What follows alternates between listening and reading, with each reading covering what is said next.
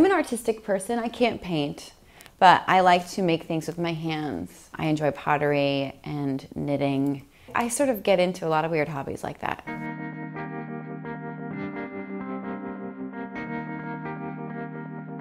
When I first saw my script, the image that's on the poster, the big-eyed waif in the blue dress, was on the cover.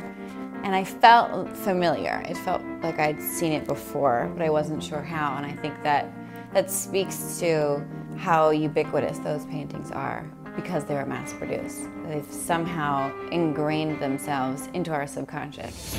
The eyes are the windows of the soul. That's why I paint them so big. I've always done it that way. Why are you lying? The writers used my character to get everybody up to speed with the happenings in San Francisco. And I represent a sort of bigger feminist movement, a bolder woman of that time who speaks up.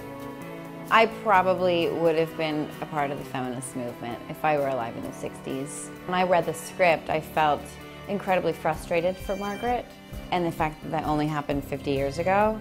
But I also felt very grateful that I live in a time where I can do what I want and pursue the dreams that I have and say what I want to say for the most part.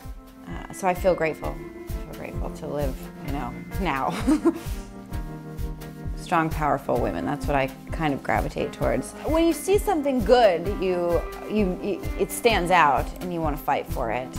It would be greedy for me to say that there aren't a lot of roles because I'm working consistently and I'm very fortunate. But yeah, I definitely think that I see more opportunities for boys than I do for girls. But that's hopefully changing.